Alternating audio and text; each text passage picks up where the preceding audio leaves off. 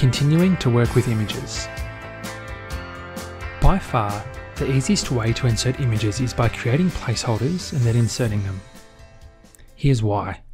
Whenever you insert a picture into a publication using the Pictures button on the ribbon, Publisher just slaps the picture on your publication, as you can see here. You then have to drag and drop the image to the location where you want it to appear and also resize it. It's much easier just to create placeholders then insert images using the Graphics Manager. That said, let's talk about how to work with images that you insert using the Pictures button. To move an image, select the image, then move your mouse to the icon displayed here. You can then drag the picture to the location where you want it to appear.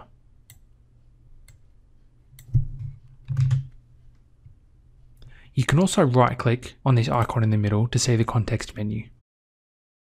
Using the context menu, you can cut, copy and paste the image, save it as a building block, save it as a picture on your computer, change the picture, apply the picture as the background for your publication, arrange thumbnails, format the picture, zoom in or out on the picture, or add a hyperlink, or a link to a web address. You can also use the tools in the small box that appears to make the color corrections, crop, wrap text, and other things. We'll cover each of these tools throughout the course. When you insert or paste an image into a publication, it may not be the size you need it to be in order to fit within the publication. No worries, you can always resize it. To resize an image, first select it. When you select the image, the Picture Tools Format tab opens on the ribbon. Go to the Size group. Enter the measurements that you want for the picture. Picture measurements are always in inches. Once you enter the measurement, press enter on your keyboard. The image is then resized for you. You can also resize images by dragging the handles on the bounding box, as we discussed earlier in the course. However, resizing using this method can cause distortion and/or pixelation, as you can see here. Another way to reduce the size of a picture is to crop it.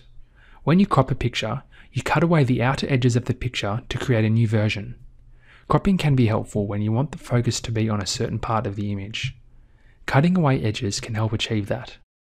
To crop an image, select it so that the Picture Tools Format tab opens. Go to the Crop group. Click the downward arrow below the Crop button and then select Crop again. You'll now see crop marks around your image, as you can see here. The crop marks appear on the corners and the sides of the image. They are black in colour. Click and drag your mouse inward toward the centre of the picture using any one of these marks. Click and drag inward on the image until you have cropped away the area that you want to get rid of in the image. As you can see here, the area to be cropped out is shaded.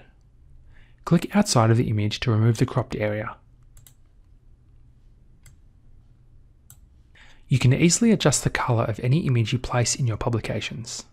To do this, click on the image to select it. You'll then see the Picture Tools Format tab. Click the Recolor button in the Adjust group here. Choose the colour effect that you want to apply to the image. You can also adjust and modify the colours in your image through colour correction. Once again, go to the Picture Tools Format tab by selecting an image. Let's undo the colour change we just did. Now click on the Corrections button. You can choose a colour correction to apply to the image. Publisher gives you the ability to wrap text around a picture, just as you can do in Microsoft Word and other Office programs. To wrap text around a picture, click on the image. The Picture Tools Format tab will appear in the ribbon. Then go to the Arrange group. In the Arrange group here, click Wrap Text to view the drop-down menu. Click More Layout Options to see all the wrapping options. Square means your image sits on the same plane as the text. The text flows around the image in a square pattern. Tight means that the text will flow around the image, hugging its shape.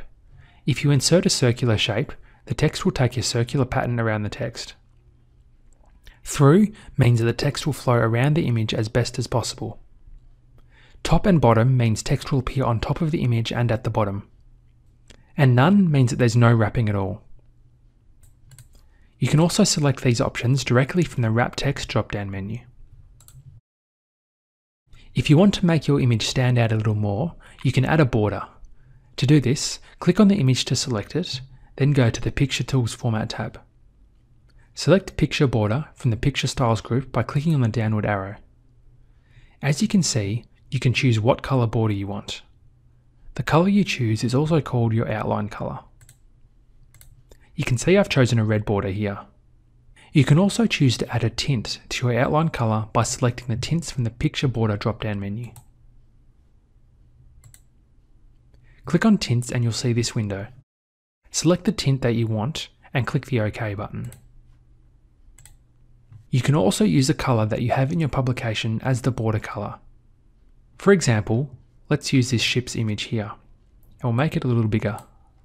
Let's say we want the border colour to be the colour of the water reflection here. Click on Picture Border and then choose Sample Line Colour. Your mouse pointer turns into an eyedropper. Click on the colour that you want to use. We're going to click on the blue reflection here. Publisher then samples the colour and uses it as your outline colour, as you can see around the edge of the image here. Weight refers to the thickness of your border. By clicking Weight in the drop-down menu, you can make your border thinner or thicker. If you choose dashes from the drop-down menu, you can make the border a dotted line instead of a solid. You can also use a pattern as your border. To do this, select Pattern from the drop-down menu here. You'll then see the Patterned Lines dialog box. First, select the pattern you want to use from the Patterns section. Patterns have two colours, the background colour, then the colour of the actual pattern, or the foreground colour. Select the two colours that you want. One colour will be the background colour of the pattern, the other will be the foreground colour. Click OK when you're finished. Whenever a picture is inserted or selected, the Picture Tools Format tab will automatically appear as a tab in the ribbon. It provides you with a few of the most commonly used features available in image editing software like Photoshop. You can change the contrast, add artistic effects, as well as crop or resize images. These are things that we've already talked about in this lesson. In the center of the ribbon, you'll also see styles that you can add to pictures. You can add frames, drop shadows, reflections, and much more. The Picture Styles gallery looks like this. If you click the downward arrow, you can see all the different styles you can apply to a picture. To apply a style, select the image, then click on a style in the gallery. You can see that the image has been updated here. In addition to the preset styles, you can also add effects to images. The effects that you can add are located to the right of the gallery, under Picture Effects here. When you click the drop-down arrow, you can see all the different effects that you can apply. Click the arrow besides an effect to see the options for that effect. For example, here are the options for shadow. As you can see, you can choose what kind of shadow you want to apply to your image. You can also click shadow options to further customize the effect. In fact, you can customize all of the image effects in Publisher. You can choose the preset, color, transparency, size, angle, and distance for the shadow effect. When you're finished, click OK. When you're creating publications with images and text, it's always helpful to add captions to your images. Adding captions to your images in Publisher is much easier than doing it in a program such as Word. Click on your image to bring up the Picture Tools Format tab on the ribbon. Click on the drop-down arrow besides Caption in the Picture Styles group. It's right below the Picture Effects button. You'll then see this menu here. Choose the formatting that you want for your caption. Now click on the caption. Then you can click on the text inside the caption to edit it.